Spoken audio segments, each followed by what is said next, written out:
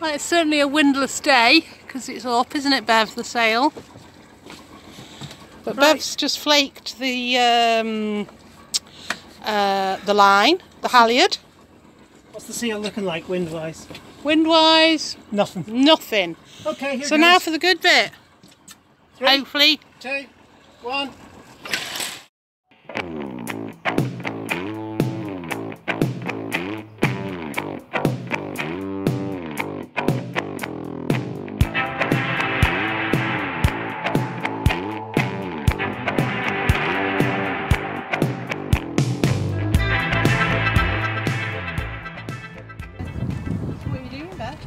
I'm taking the pulleys off, the little pulleys, and I'm just measuring up for my Dyneema that's going to replace it. This old halyard knot will have to come out, but the problem is that this stuff shouldn't come out easily as this.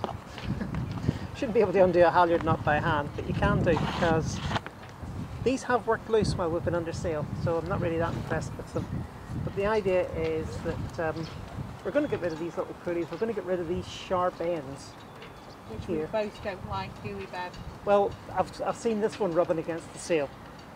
And it's only a matter of time. It's only a matter of time. I mean, it's a 2,000 quid sail and it's a £2 rope. I mean, there's only one per metre rope, I'll tell you. There's only one way this is going to play out. This has to go. So.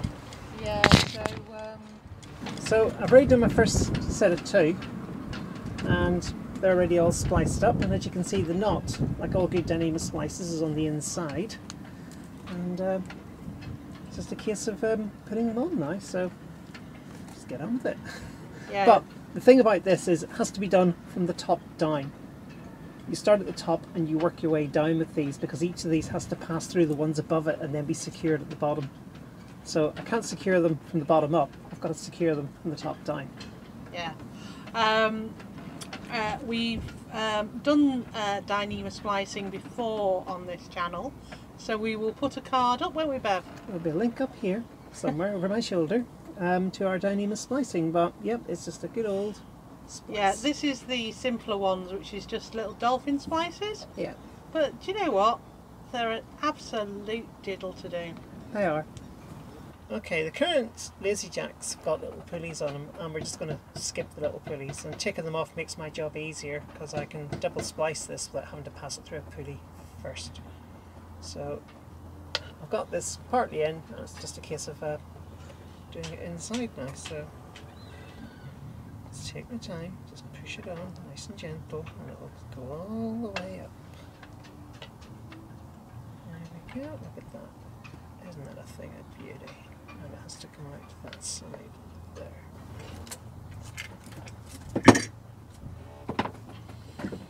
Yeah, Bev always just sticks it to the board first, that way she gets a nice clean cuts. Mm-hmm.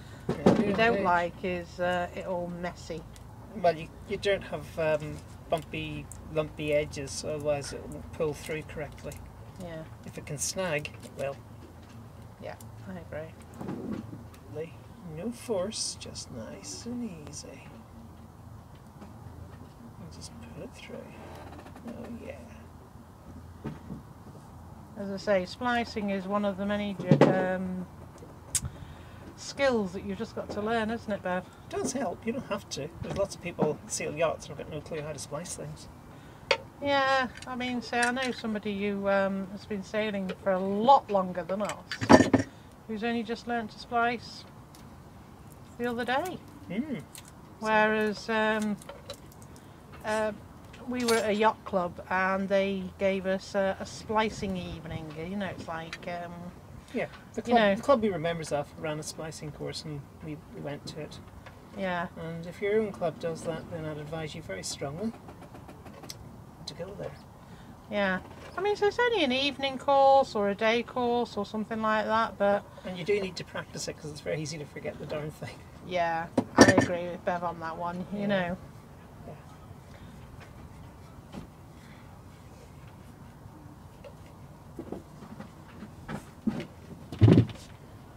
Oh yeah, looking good, Bev. Oh yeah, so that's that one done. So where are you up to on the rigging, Bev? The hard work's done. All the splicing is in place. It's now just a case of just finishing the job. But the new lazy jacks are in, and they do their job, so I'm happy. So I've got a couple of splices in place today. Okay, go on. Say it again. I've got a couple of splices in place today, and when I get those done, the job's done. Be careful, don't step backwards, you'll go into the sea. Is it hollow fid time, Bev? Yeah, definitely. Well, this is the rolled rope that's coming off. Just show you how tight. Oh, it's just so stiff.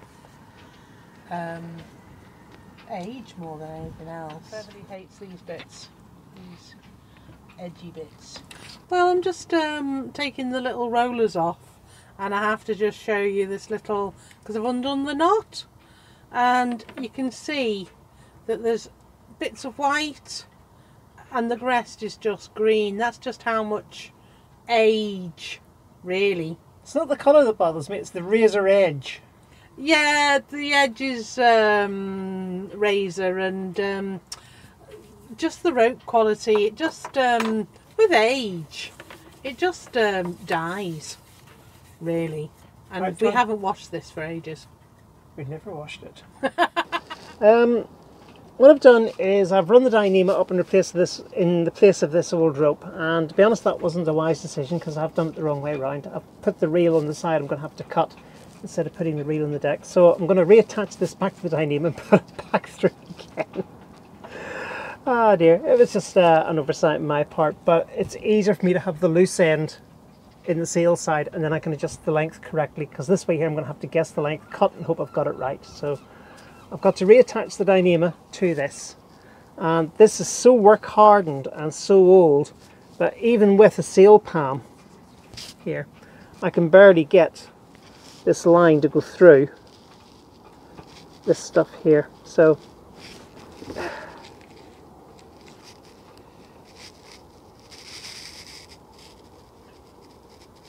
yeah, I can see what you mean about. Ooh. Yeah. Hey.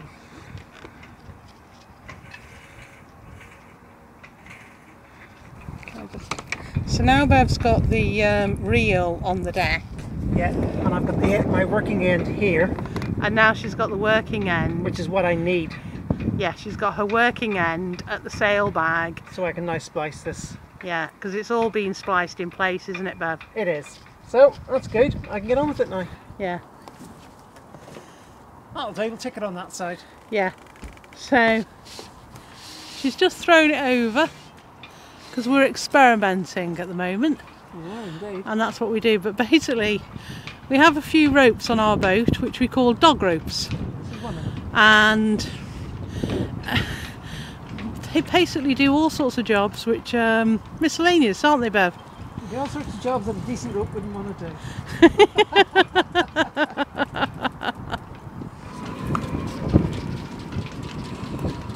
Wind came at just the wrong time.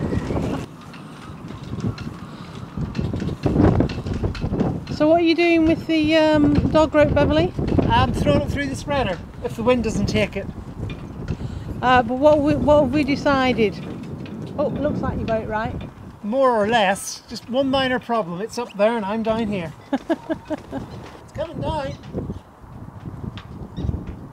Yeah, that should be low enough to reach with the boat hook right beside you. Okay, I'll get that. Yeah, so Bev's just undoing the monkey's fist because we've been thinking about whether the spreaders should be on the inside. Nope. Should the line be on the inside, back of the spreaders, or the front of the spreaders? But which one have we gone for, Bev? We're going around the front. It looks smoother than around the back, which looks a bit sharp edged. So. Yeah, I think it's been sharp edged by the fact that the other ropes have just worn it away, so we're going the other way. It might be designed that way. It might be aerodynamic, be shaped of an aerofoil, thin at the back, thick at the front. Yeah, but we're going to go around the front. Oh no, it's my nemesis with the camera. Yes, I'm here again. So what are you doing, Bev? Marking the Dyneema because I'm going to splice it. The idea is to make a loop which can be pulled down and put over that. I've got to be careful not to overdo it though, because it's actually got to get over this. Yes. And I think where I've got that mark, it will never do it. I don't think I can actually get it down that far. So when we selected this Dyneema, what did we not bargain on? Having big fat hands and a little thin line. Yeah. Because it is as slippery as... you can't really get a grip on it unless you wrap it around something, which is a no-no on a sailboat. So I'm going to put a bite of my splice about here, so that we can just bring it down to this point and loop it on.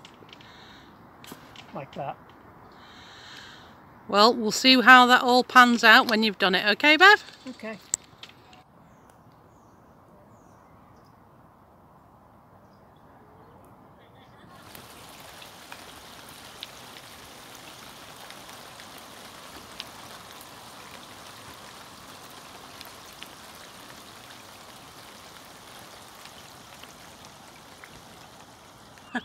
So it's all done then, Bev? At last, thank God. After one or two false starts, but it's done. We had a bit where the rain was coming down, but I'll have to say it was the most pleasant rain shower I've sat in for a while, and the moodily lit skies were something else, just sailing all over. But anyway, putting that aside, so I've got this in the up storage position. I've got the Dyneema on the cleats, and all I have to do is, it's got two settings, up and down. Quite literally that's it. Down's for sailing, up's for storage. And the lengths are all preset. If it doesn't work out, it's no big disaster. I can always take it off again. So this is the up in storage position. Yeah.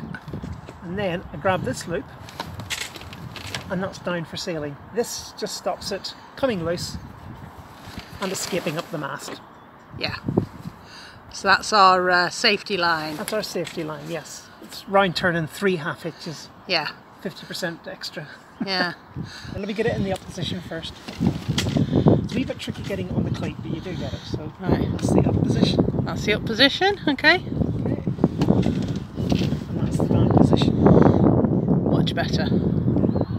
Yeah, and if for some reason we need it further down, what we can do is just add another loop. No, we don't need to. Just do that. Oh, of course. And then it's really down. Basically, yeah. So that's the 3 positions it runs in. Yeah. So now Bev's just put it on the up position. Excellent news. That's how it works. Love it. We're going to test the lazy jacks. We'll put the Dyneema lazy jacks on, and if we're going to break them, I'd rather break them in port rather than out at sea. I know, she's just so sensible, isn't she, that girl? 3, Hopefully. 2, 1.